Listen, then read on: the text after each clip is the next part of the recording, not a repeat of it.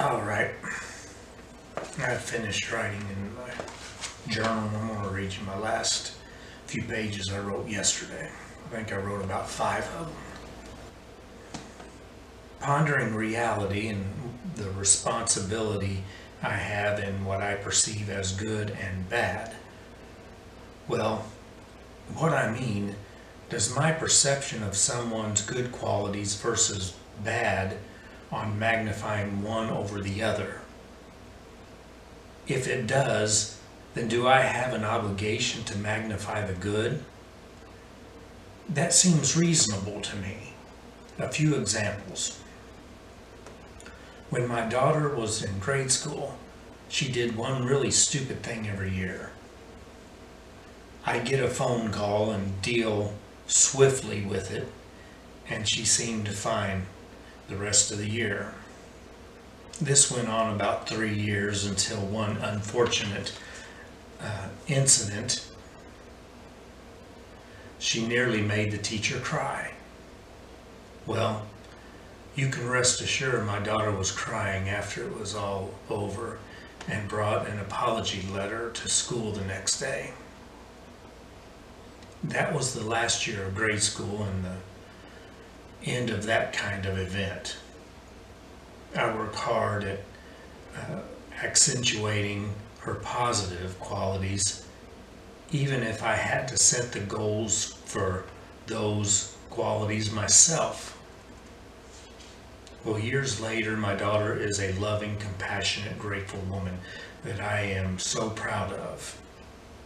Who knows what would have been instead of accentuating the good qualities, I just focused on her bad.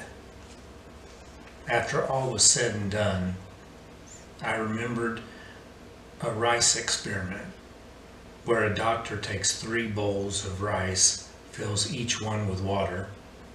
One he edifies and thanks, the other he belittles and tells how worthless it is, and the last he ignores. The one he thanks turns into a sweet, fragrant rice wine, while the one he belittles molds. The last one was the worst. The one he ignores turns black and gave off a putrid smell. Then I remembered that. I thought, what a responsibility as an observer to take charge and make a change in a life that could reach a tipping point. Tipped one direction, and you've helped cultivate a loving, compassionate human being. Tipped the other way, and you've created a monster.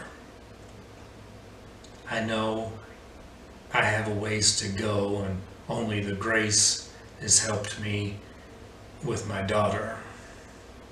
But I'm still not where I need to be.